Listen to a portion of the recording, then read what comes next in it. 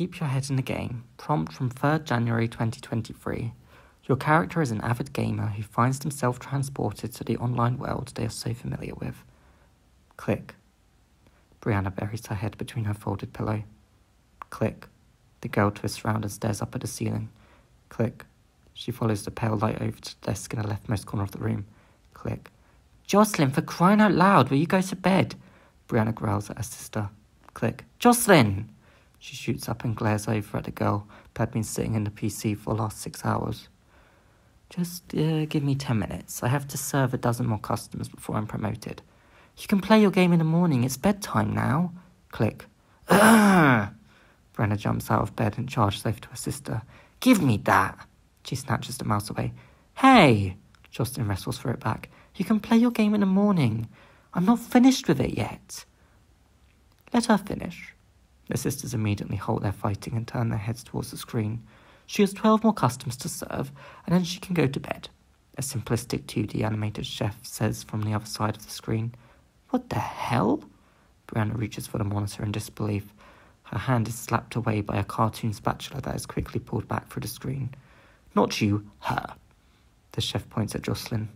She's the one that works for me. This can't be happening.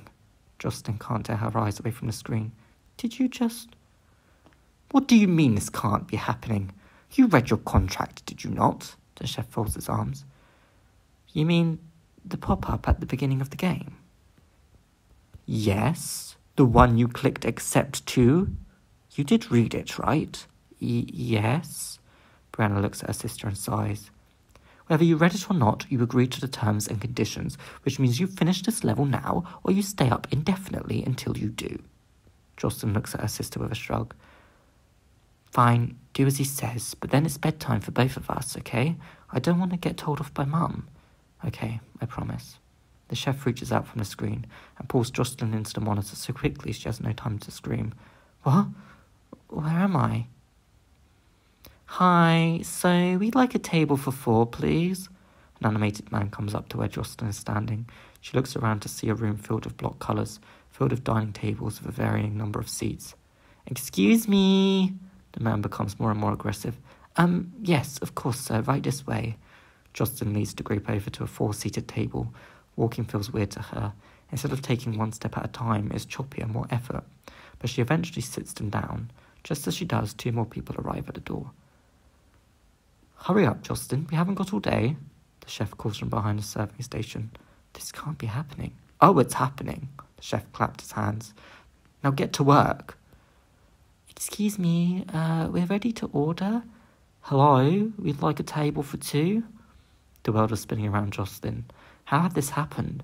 She was trapped within the game she'd spent so much time on.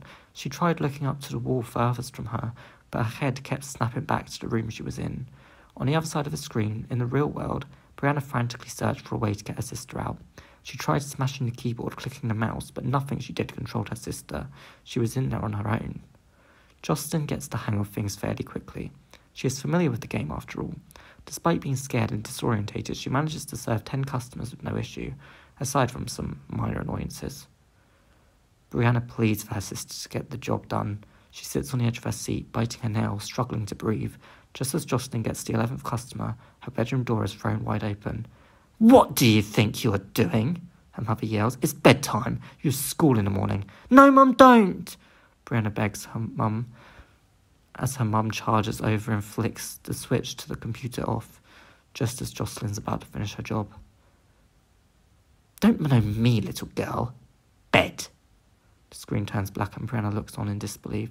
She heads to bed defeated and waits for her mum to leave before rushing over to the PC. She switches it on and reloads the game, but to her horror, it's reset back to the level Jocelyn hadn't finished, and her sister's avatar is nowhere to be seen.